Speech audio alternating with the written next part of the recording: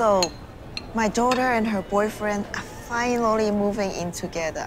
I'm so glad she's finally dating someone with a career. No more DJ and men who ride skateboards. Do you think they're gonna get married? They better. It's not like she's getting any younger. I keep telling her, stop focusing on your career. Just have some kids. I will take care of them. Maybe she can freeze her eggs. I heard people do that now. You know Why do you keep staring at that girl over there? What girl? Do you have a crush on her? No? You're so immature. No, it's terrible. Thank you. Hey, Maggie, how are your college application going? Fine. Oh, what is that one school you were talking about? Sarah Lawrence. Yes. The lesbian art school? It's a liberal arts school. I mean, it's basically the same thing. No, it's not. What about Wellesley? You know that's where Hillary Clinton went, right? Yep. I think with your grades, you have a really good shot. Oh, and it's not far away from MIT and Harvard. Hey, maybe you can meet some nice boys over there. I'll think about it.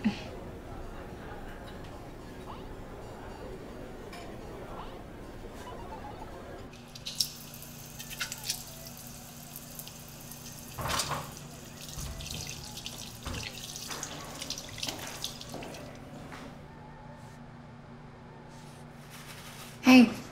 Hey. How's your dinner going? So boring. Same. I feel like all my family ever wants to talk about are colleges and boyfriends. Do you think they actually care about that stuff, or they just don't have anything else to talk about? Probably both.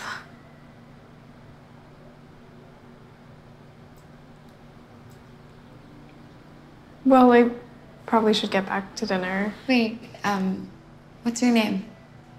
Maggie. I'm Slaine. Okay. Have you been upstairs yet?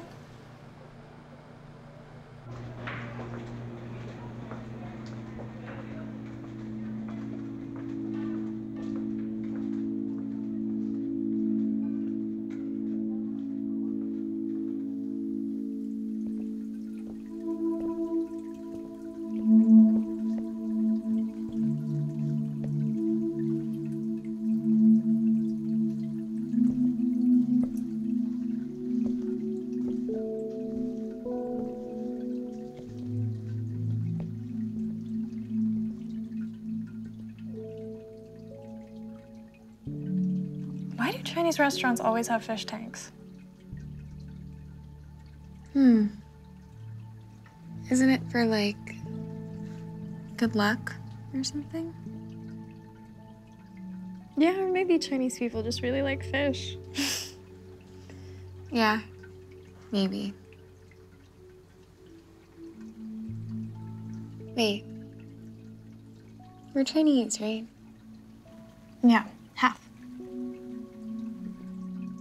No way. Me too. Really? Yeah, I'm Chinese and Japanese. Oh, cool. Do you speak Chinese? No. No, my mom does, but she never taught me. Oh. What about you? I speak Cantonese and Mandarin and some Japanese. Oh, damn. It's whatever.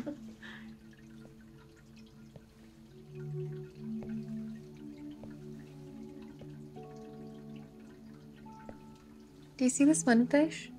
I think it's pregnant. This one too. I don't know, I think it might just be fat. Oh. Yeah, maybe you're right.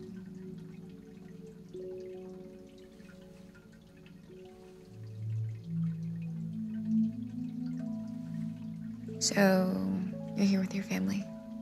Yeah. Are you guys close? It's kind of hard to explain. Do you want to try? I just don't think they know me. What do you mean? Like, they're always trying to get me to be some version that I don't want to be, instead of actually trying to get to know me. Yeah, I get that. Really? Totally. I kind of feel like Asian parents are gonna be disappointed in you no matter what. So at some point, you kind of just have to decide, am I gonna be miserable and blame them for it? Or am I just gonna do what I want? Let them figure it out. You don't think that's selfish? It might be, but I'd rather be selfish than miserable. Yeah, I guess I would be too.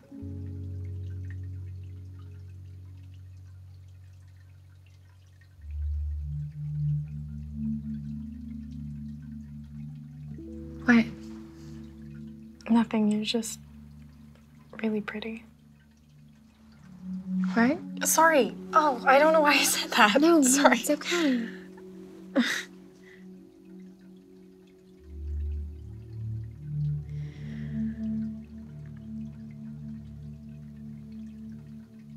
Do you really mean that?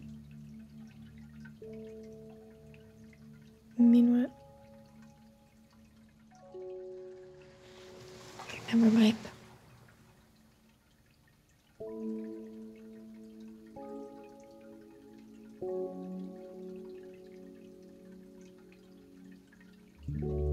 Okay, yeah. Yeah, I did.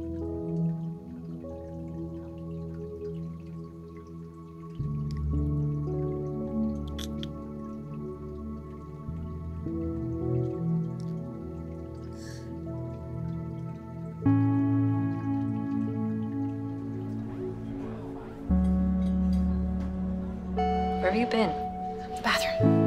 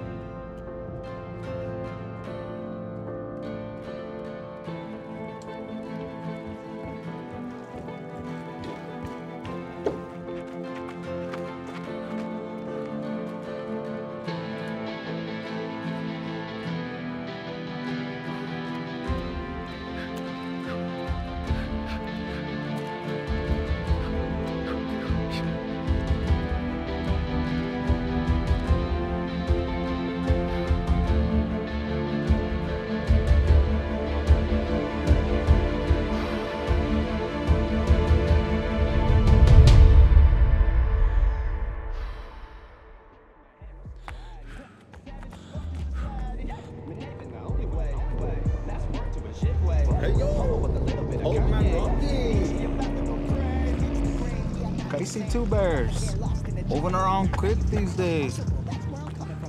Does that mean you ready to get back to work or what? Hop in, man.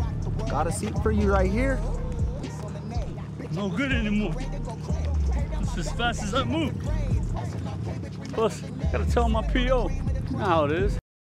What's a PO know about making a living out here? Come on, TwoBears. People been trying to raise up since you've been gone. I need you. Jorez knows you can handle business. Let's show him your worth, innit? Shit, I'm good. Aight then. I know you gonna call it. Eventually. Let's go, man.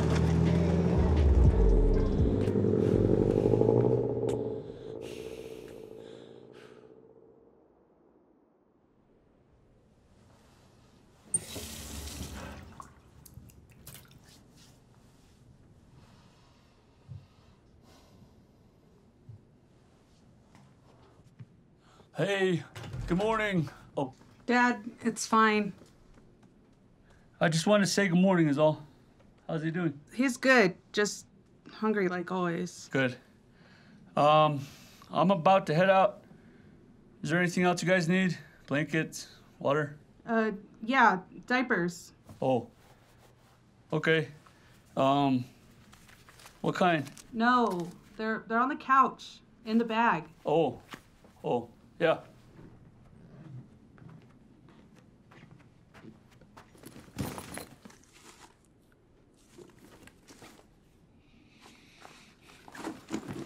Just put them by the door. I'll grab them. Okay. Are you sure you guys don't need anything else? Dad, you're gonna be late. Everything's fine, I told you. All right then, if you say so.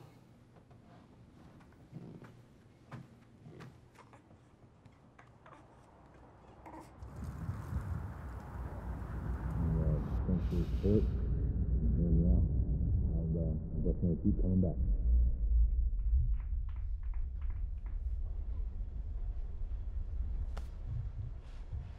No. Nothing right now. I'll pass. You wish to tell us your name?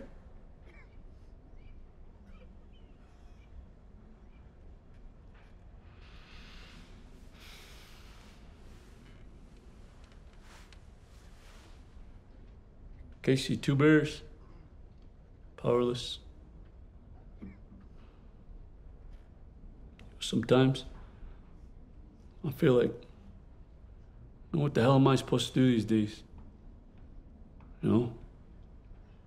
My mind's all wrapped up about money, work, kids. So much shit to deal with. Nobody ever taught me nothing about any of it.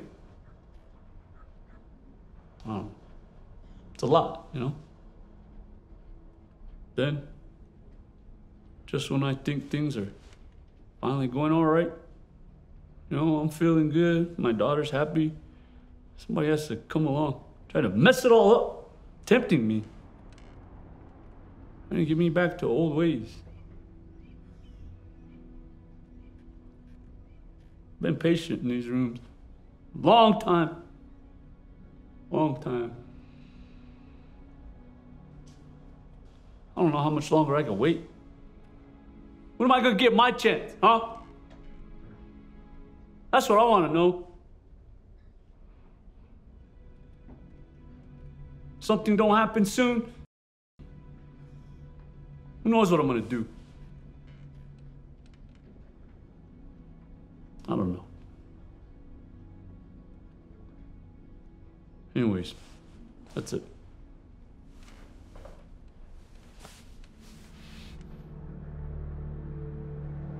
Wisdom to know the difference.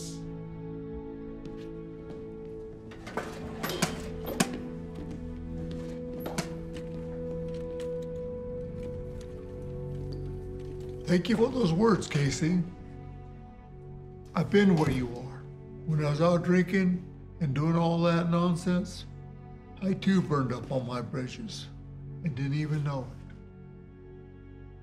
But now I'm here, and all I'm trying to do is show up every day and help others with their battles.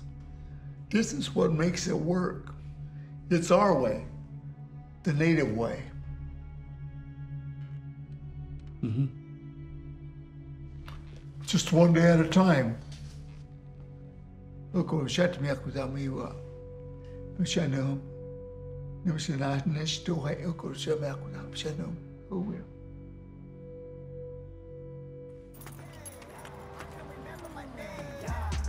Thinking about my prayers last night, had me fighting in my sleep like Tyson in the ring.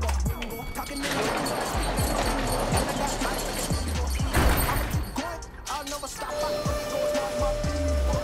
what I have to, make sure they eat too much. You go ham, but that don't mean I see you. Walking in the room like that, banging on the drum like that. She was dancing in the rain like that. Hold on, almost done. Yeah, I'll be quick. Come on, what'd I just say? Oh, for real? Sorry, champ. I didn't see it was you. Hey, yo, you missed the spot. Freaking jab.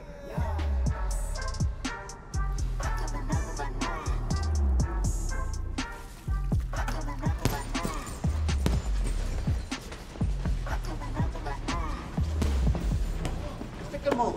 Stick and move. Good, good. Work them.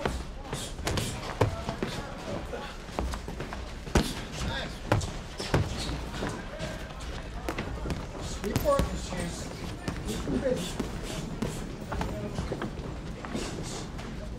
Jab. Good. Good. Work them. Oh, there it is. When you connect with that left, you gotta make them drop every time.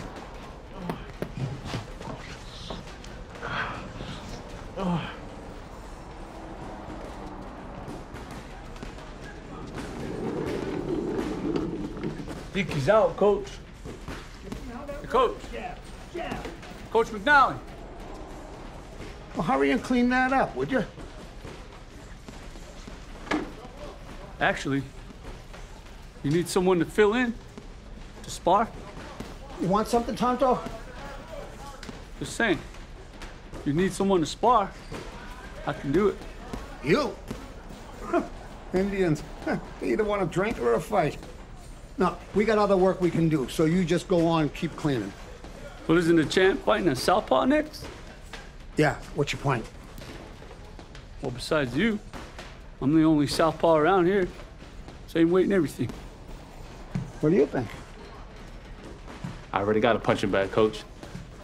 Let's look at him. He's old as hell, man. You see, the problem is, you get hurt, I don't got a janitor no more. You're the best I ever had. Yeah. Who cleans up when you're bleeding on the floor? Let's make a bet. I clean yours, or you clean mine. Oh. What, coach? Think I never fought before? Come on, you really want to get in here? Get punched around? For what? Someone pissing your Wheaties this morning or something? Just trying to help the champ. Get ready. Besides, getting punched is a lot easier when it's for cash. You pay me what you think I deserve. Well, how nice of you. Yeah, it's whatever, coach. Let's see what he's got. I barely got warmed up anyway. Easy work better than no work. Yeah, okay. You heard him. Go on, get gloved up. And pray you don't knock any more marbles loose in that head of yours. Watch that left hook. I know.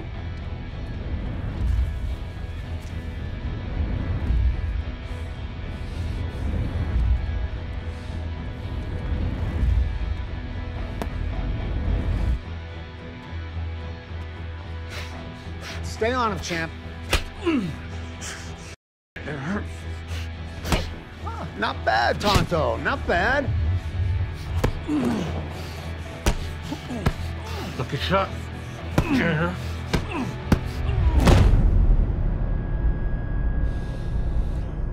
You see, he's gonna mess you up, Chief. I can get another southpaw.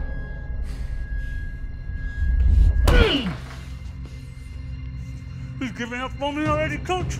I'm good. Come on.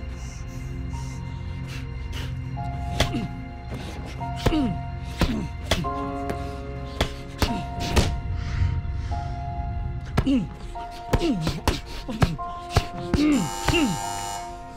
it? That's all you got?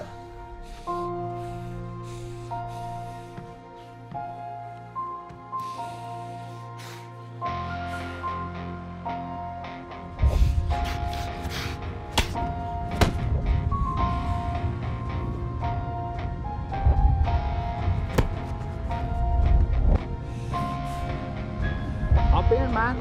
Got a seat for you right here.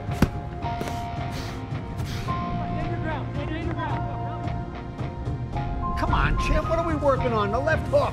Show me you can make it work. No excuses with this chump.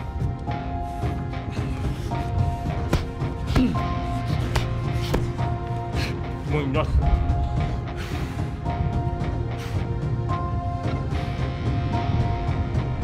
You're a monster, janitor. Where did you learn to fight like that? Everywhere.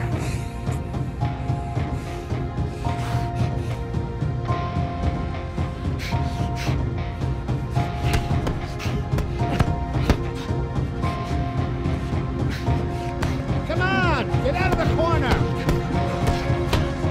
You gonna let Tonto f with you like that?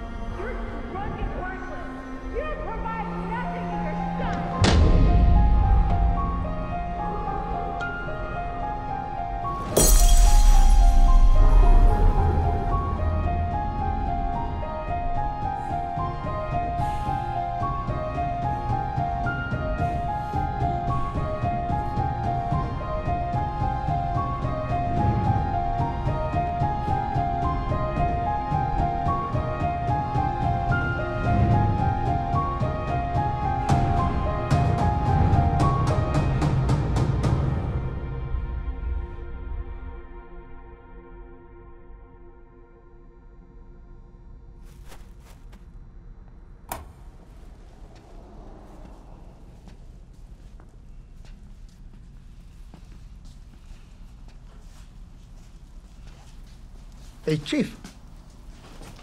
It's TwoBears, Coach. Just so you know. Right. Well, don't forget this, TwoBears. You earned it. You held your own in there. Thanks. Got everything cleaned up for you. Hey, I got another fighter on Monday needs some work with a southpaw. Smaller guy. Could use some humbling. It's good to know, Coach. I ain't worried about Monday yet.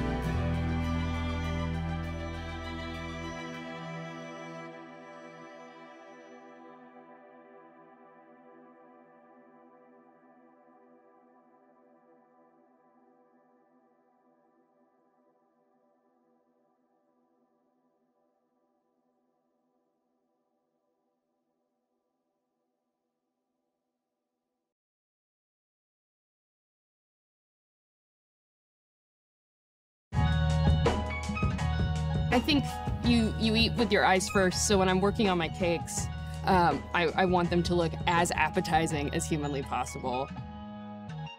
Trying to bring things that I personally love, like Japanese food, Korean food. I lived in Japan for just a little bit and got to see a lot of how they create very detail-oriented, French-inspired food. And also trying to remember like my Southern heritage, my Jewish heritage, and trying to mush that all into like a big pie is like my goal. I lost my pastry job at Urban Standard when they closed at the beginning of the pandemic. And I made an Instagram. I was just like, let's see if people like this Japanese bread that I'm making in my apartment. And they did. And it got pretty serious pretty fast. And now we're opening a bakery. So yeah, here we are. I grew up in Chelsea, Alabama, in a space that at the time was not very developed, like Chelsea, Alabama is now, so there wasn't a lot to do. So we cooked. I was making choux pastry when I was like 10, just bored in my kitchen being like, this will be great. So it was like something that was a pastime for my family, to just hang out in the kitchen and cook together. I went to Sanford for fine art. I was a painter. I tried painting, I tried sculpture work, I tried photography, and it just didn't hit. And then when I started baking, I couldn't stop. I was just like, if I could make this the way that I would make a painting, this would make it 10 times better. And then I just started doing it. A lot of things that I'm looking for when it's decorating a cake, when it comes to that, is just the aesthetics, the textures of the items. If the fruit looks bumpy and weird, how can I place this here? If that fungus branches off in this great way, what kind of shadow does it cast when you're slicing it? People are like, what's up with these combinations that you're using? And there have been so many times, this is gonna sound like a bit, and I'm gonna sound crazy on camera, or yeah, but I'll like wake up from a nap and be like, oh, white miso paste could go in that so well. It's just something in my brain is looking for like very basic components, and luckily we as humans have developed really intricate ingredients for me to have all of those flavors at once. And I try to find little pathways that connect to tasting the right thing. And sometimes that looks like putting mushrooms inside of a cake. And when that happens, I'm like, oh, it tastes perfect. That's exactly what I wanted.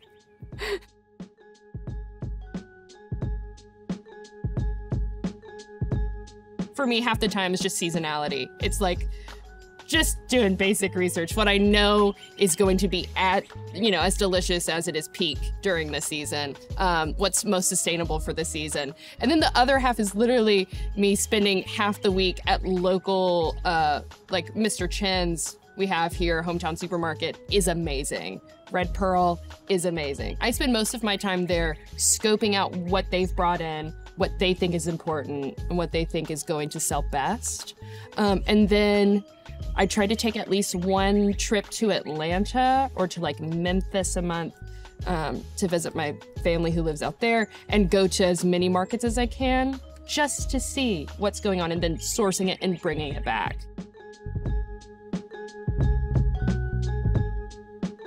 Doing like a Passover Seder box. These are foods that I grew up on, and those flavors like live in my soul. So trying to speak that kind of deep spiritual feeling into something that I know I also love, like Japanese food, trying to figure out a way to verbalize that through food has been kind of difficult, but it's my end goal, is to get there. So right now it's a little strange, but it's a part of the practice. It's a part of getting in there and baking and figuring out, how do I tell people this without using words? Watching people, like, for me, when I post a cake on Instagram and I see somebody be like, oh, that's really pretty, but then watching them be able to experience the flavors that I've tried to capture and the overall essence of what I'm trying to tell them through my food, and watching them eat that, is a very intimate experience. Because it's like you've created 10 hours worth of art and it's being destroyed in front of you, and they're so elated. And it's just, to me, it's like giving somebody a bear hug. It's like, I've done this for you. So that's the big language I'm trying to speak to folks when they're eating the food. It's a big bear hug. That's really pretty.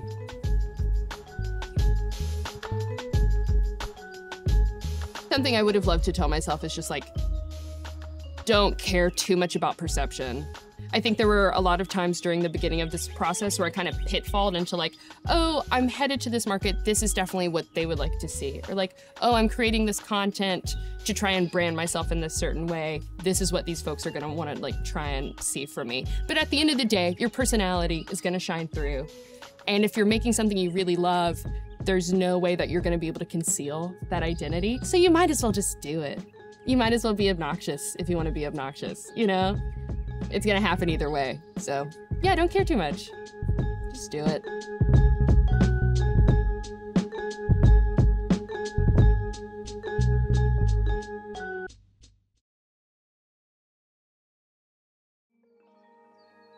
Yesterday, when I met someone for the first time, I introduced myself as Jay. And then about 5 minutes later, I was like, I use they, them pronouns. I want you to know, even if you're thinking about me, to be thinking about me with the right pronouns.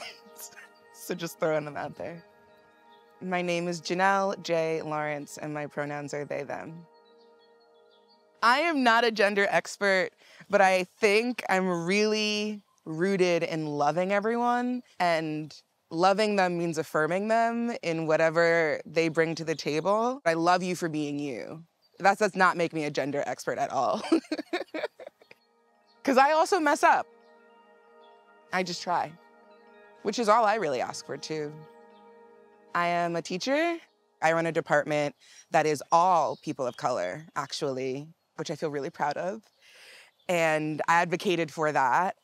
And because we are all people of color in that space, I know that they try really hard to like hold on to my like pronouns. Even before I was the chair, like the chair before me was a Black man and he was maybe in his 70s. And Bill was so sweet because Bill would really try to get my pronouns right. And in conversation would be like, Janelle,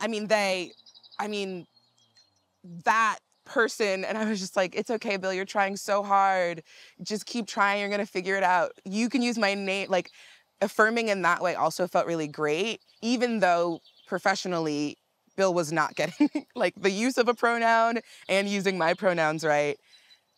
There was this level of seeing me. There was this level of trying. And that may not be professional, but like on an emotional level, on a spiritual level, that is what I'm really asking for. I think it's important to me that people use my right pronouns, even when they're thinking about me, because it's a part of manifesting and it's a part of habit. And if you're thinking about me with the right pronouns, then you usually use them when you speak about me.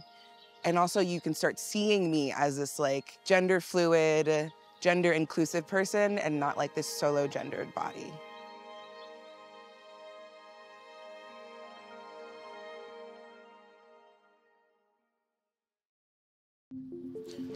Look like some collard greens. Collard green plants, that's all right. My name's Britt Fryer, and I use he, him pronouns. The first person that I kind of really tried to like parse out this language around my gender was with my mom. And I just would call my mom a lot and try to like explain kind of why I was feeling the way I was feeling through just like talking to her about like the reasons why I was feeling low or sad. I kind of found the thing that was bothering me, which was that I wasn't really addressing this thing with my gender that was kind of like right there. And just having that space to like dialogue with someone who wasn't, you know, putting judgment on the situation or didn't even have preconceived notions about like what this sadness, this feeling could mean, that mattered a lot to me. My mom kind of helped me bring that conversation to like the rest of my family. Like I didn't have to think about this thing all by myself and then like present it to them all as like a big council meeting or something like that. I kind of had my mom be the liaison between like other family members and me, which was really great. So I didn't have to do all that emotional labor of like explaining myself to all of these people.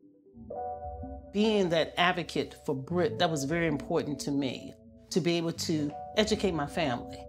One aunt, I never forget what she told me when I had the conversation with her about Britt. Like at first she didn't get it. She didn't. And then she did, but it's more of like an acceptance that like you don't need to get it. Like I think a lot of parents who even are supportive, they don't really want to like talk about it. Like they're like, I accept it, but like I don't need to like be a national broadcaster about all this information, but I think you weren't afraid to I wasn't afraid to talk. tell people. That's how you and, help and people. Yeah, it kind of was nice for you to like be able to share your experience because so many people just like don't do that, especially from like a parent point of view.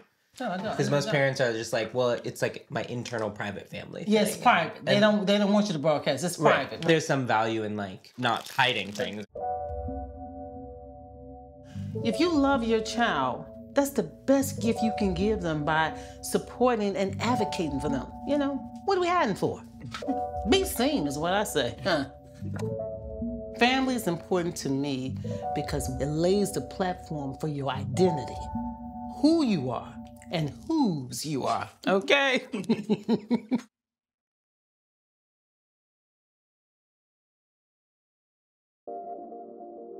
There's once kids who argued about if I was a boy or a girl. There was a brother and a sister. They were arguing.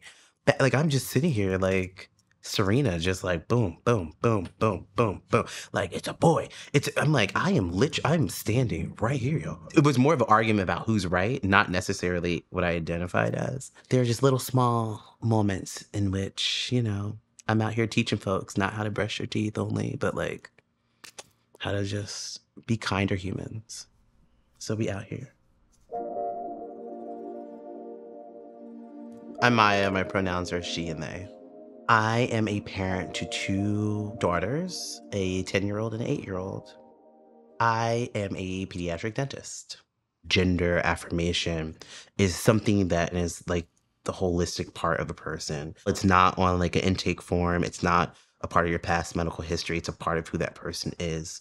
And so you have to acknowledge that part to be able to provide the best care. This is a part of what makes up why a person may not be brushing their teeth, why they may not have seen a dentist in 10 years, why they're taking a certain medication. Come. I think dental students and dentists alike need to always remember the why you chose to do this.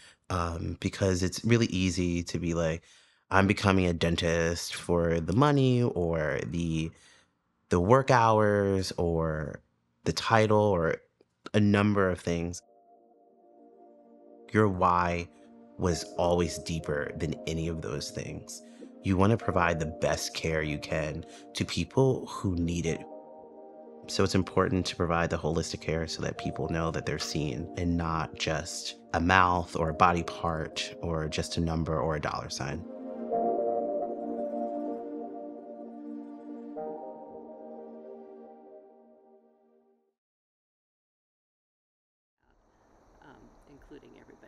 I lived in secrecy as a kid. I don't want any other generation to have to live that way. I want it to be better for those who come after us. Socioeconomic differences, you know. It's easy to think there isn't much diversity in Maine, but there's a huge amount of economic diversity.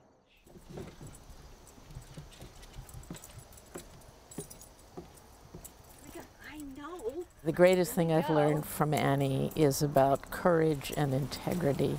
Annie, I think, is one of the most courageous people I've ever met, and also has an extraordinarily strong ethical standard and base.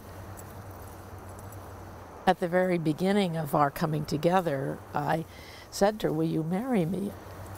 I wanted her to feel that she was secure. And it was incredibly important to me that we be in this expansive place, that she had no sense that she needed to hide or in any way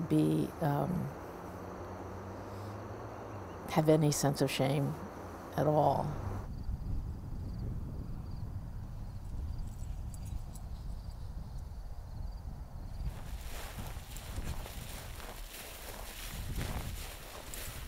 So this is a commercial blueberry field. So the little blueberries that you see here are the remnants of people coming in.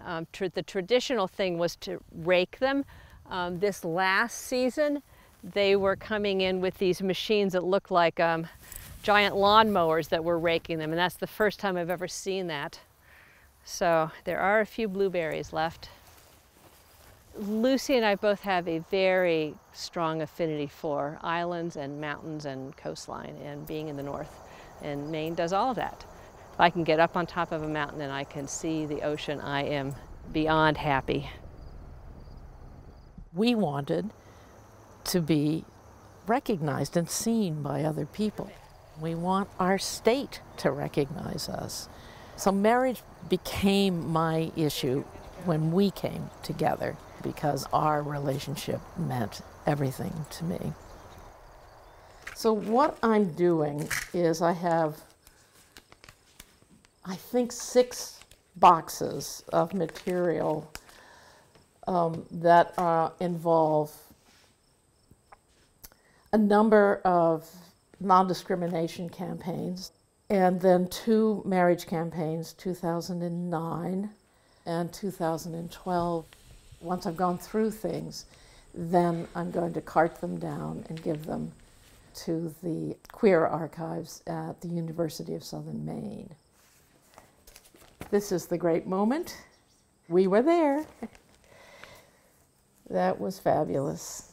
We are very visible, and we are really up on top of a hill where the whole world can see us in a way that means that we have to put ourselves out there and say, this is where we are, and this is who we are, and who I am as a human being, and who I am in relationship to Lucie is valuable for myself and my community and for the world. Lucie was doing this for decades before we got together, so that's a big chunk of what I've learned from her, is being able to put this out there again and again and again.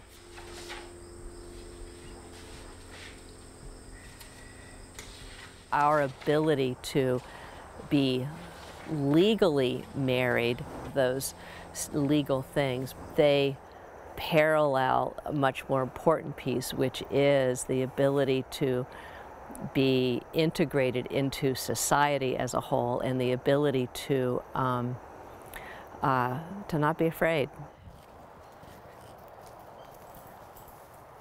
In the late 70s, when the gay movement started getting going, finally I wasn't alone. Every generation of activists, all of us stand on the shoulders of people who went before, really brave people. Those folks are in us. Each generation takes over from the previous one and opens the door just a bit wider. Yeah, if I were reflecting on all of this, I think the teaching from all of this is just keep up and keep on doing it, and keep on doing it. It just takes time. Never give up. Things don't seem to be moving forward, but actually the dam will break.